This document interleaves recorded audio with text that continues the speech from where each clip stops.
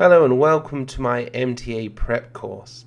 So the point of these videos that I will be making is to teach you the basics of Java, as well as preparing you to take that MTA entrance exam in programming using Java. What I'm hoping to do in this course is I'm going to make sure that all my videos get straight to the point and they're short. So we're going to be making a series of 5-minute videos that teaches everything that you need to know about the basics of Java.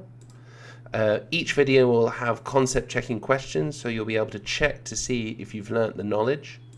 We're also going to be providing, or I will provide you with some coding labs where we can practice the code, the keyword and concepts that we have learnt.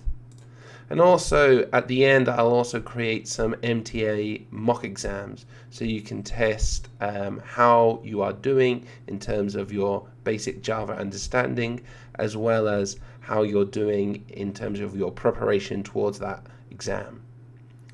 The structure that we will do within this course will be divided up to 6 parts. So the first part will be setting up your computer. So this will be looking at IDEs and looking about how to install your IDE into your operating system. We're also going to be looking at the Java fundamentals, data manipulation, iteration and selection, compiling and debugging, and the last one is object-oriented programming. So if you cover all of these 6 parts, you'll have an excellent basic understanding of Java, so then you can go off and start doing more advanced development. Also, it will allow you to pass that MTA exam. So if you're interested in doing this course with me, subscribe, like, or add a comment.